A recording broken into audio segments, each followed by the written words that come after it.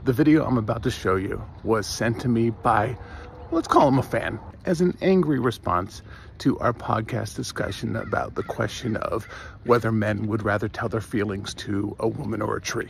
He said, "Your podcast is first off, a glowing review.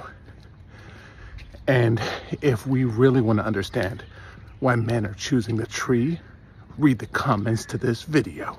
I can't move on. I can't move on.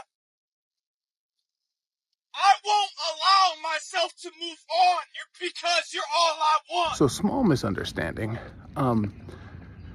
That's terrifying, right? This is a result of men seeing poorly written romance movies and thinking that it's relationship advice. When I said that most women I know actually want men to be open and honest about their feelings, I didn't mean this. This isn't emotional availability. It's a tantrum. I don't want nobody else. If this is what you think of when you hear the word emotional vulnerability, then I would also recommend you choose the tree.